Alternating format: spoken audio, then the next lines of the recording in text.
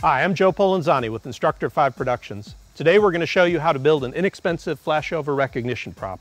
By observing the stages of flashover development in a controlled environment, you can better learn to understand fire behavior and predict fire development in the real world.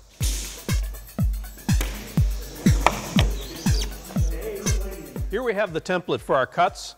We have a 24-inch section for the bottom, 24-inch section for the back, 14 for the top, 12-inch section for the front, 2 12-inch pieces for the side, and 4 10-inch for the firebox. My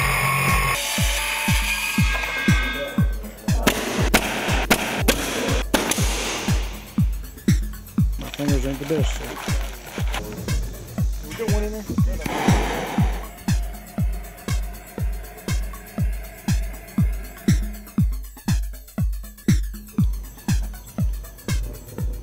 As fire develops in the firebox, smoke and heat become trapped in the overhead area. This preheats the surface of the fuel, allowing it to off-gas. 1200 degrees in the firebox. We can start to see fingers of flame move across the surface of the gas. Now we have flashover. Knock it back again.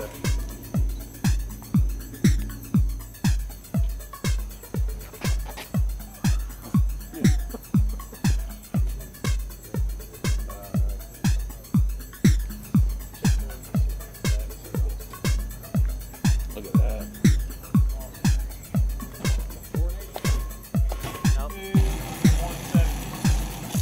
A prop like this allows you to see the stages of fire growth firsthand and helps you to recognize the signs of impending flashover. Following the credits, we'll be providing you with a diagram showing the layout and measurements for building this prop yourself. Thanks for watching, and as we always say, train like your life depends on it, because it does.